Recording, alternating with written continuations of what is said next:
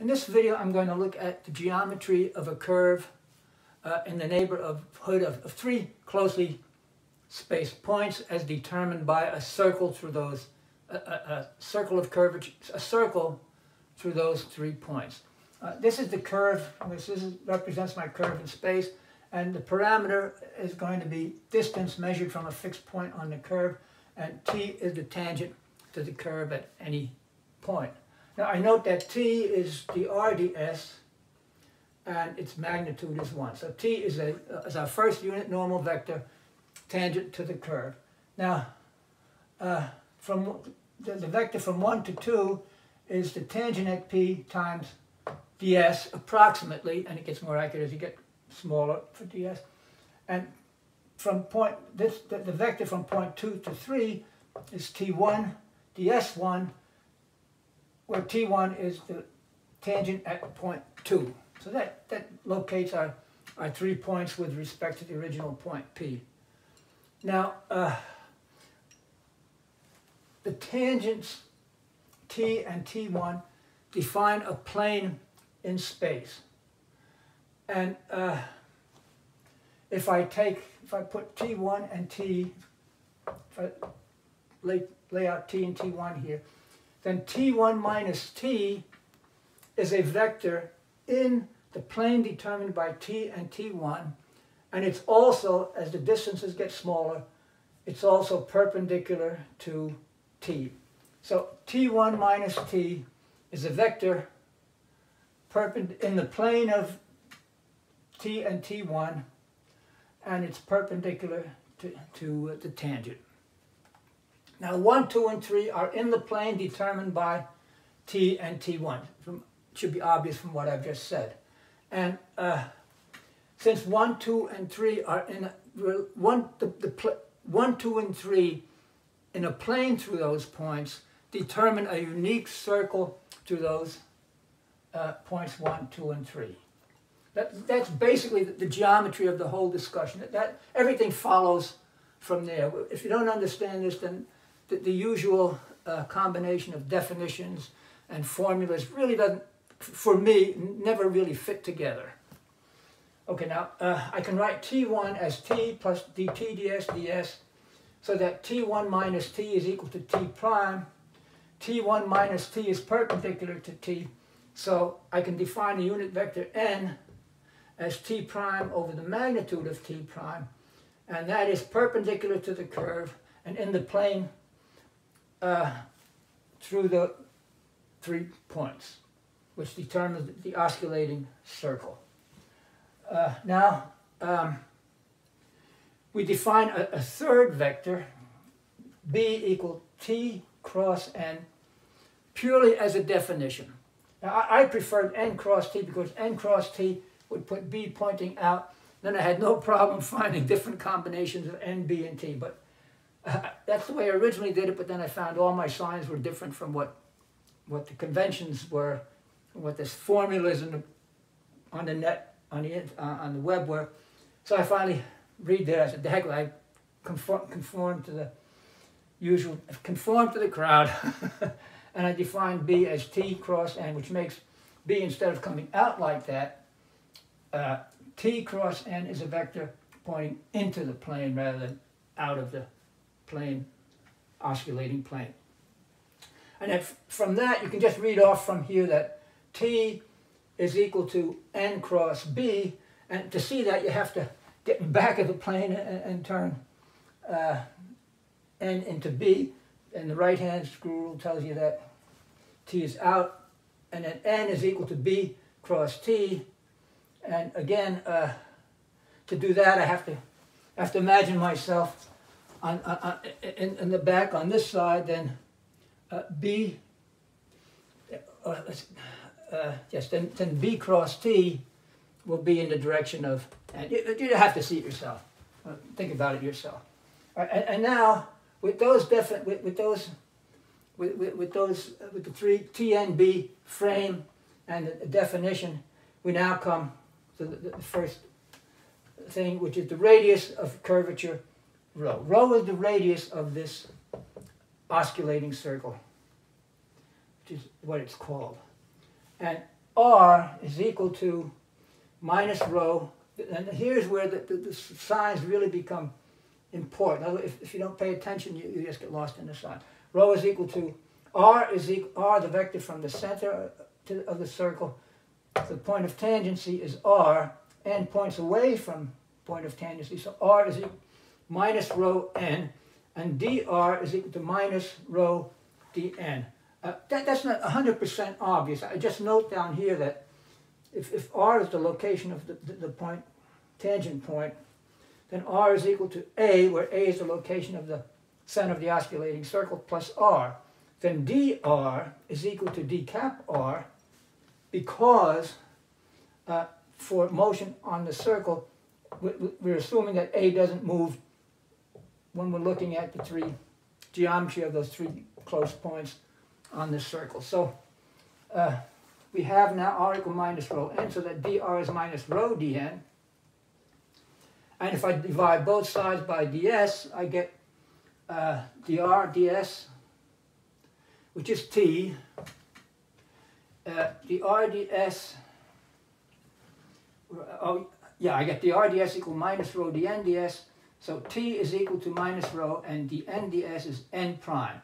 Now if I multiply both of this equation by both sides, on the left by b cross t, and you have to, unfortunately, there's no reason why that's obvious. It's just what you do to get the formula for curvature. It's perfect, nothing wrong with it, you have to think of it.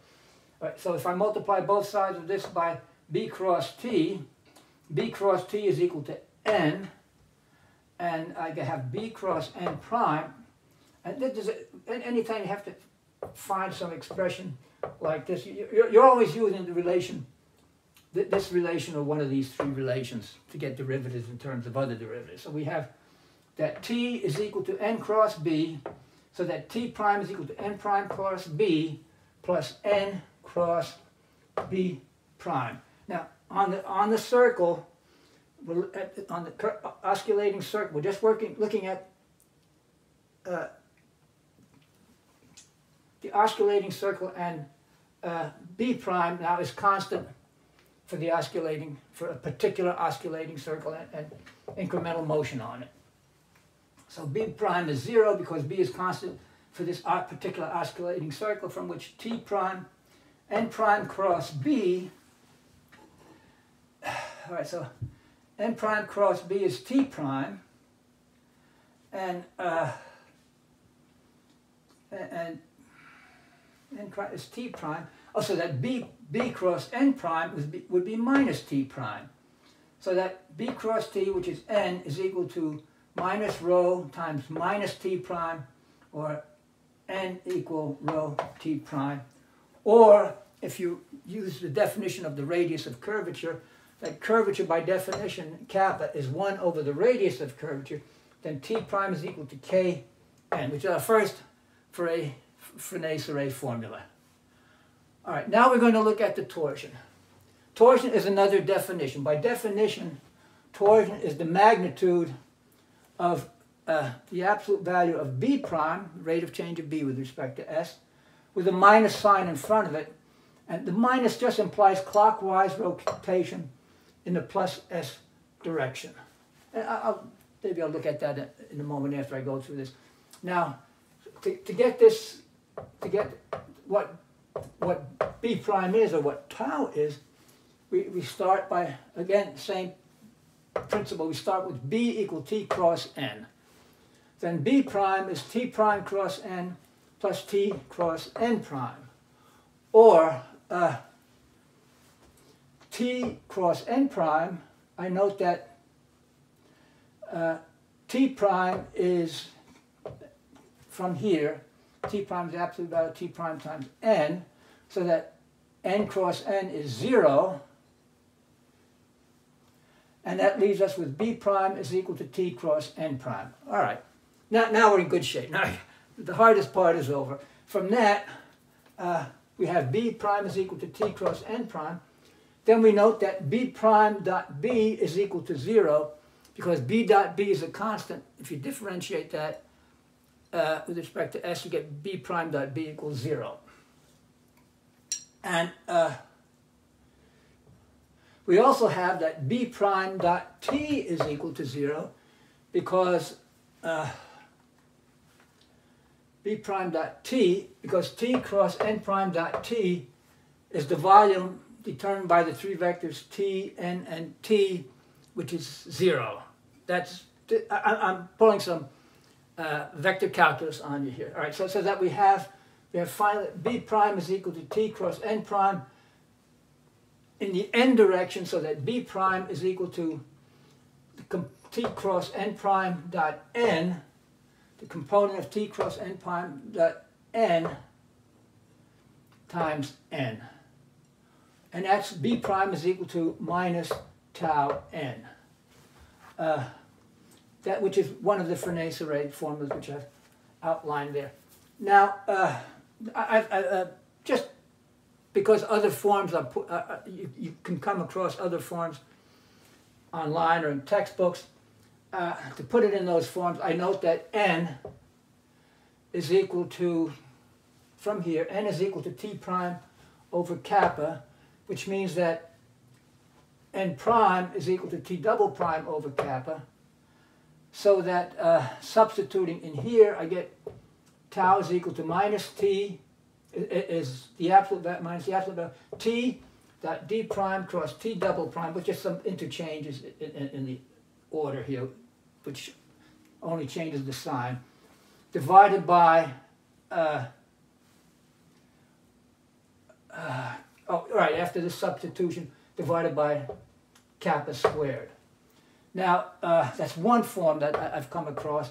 Then another form, if you note that t prime is equal to kappa times n, then if you take the dot product of each side with itself, you get t prime dot d prime is equal to kappa n squared n dot n. So t prime, which is 1, so t prime dot t prime is kappa squared, which is another form for the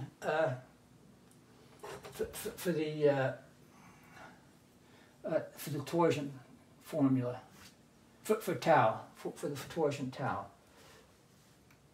Finally, after all of that, the final formula is rather easy. And again, we start with n, with one of these three formulas, b, n, t equal n cross b, n equal b cross t, and b is equal to t cross n.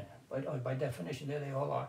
All right, so now we have n equal b cross t, then n prime is equal to b prime cross t, taking the derivative. N prime is b cross prime cross t plus b cross t prime, where now n prime is equal to b prime, we have is minus tau n.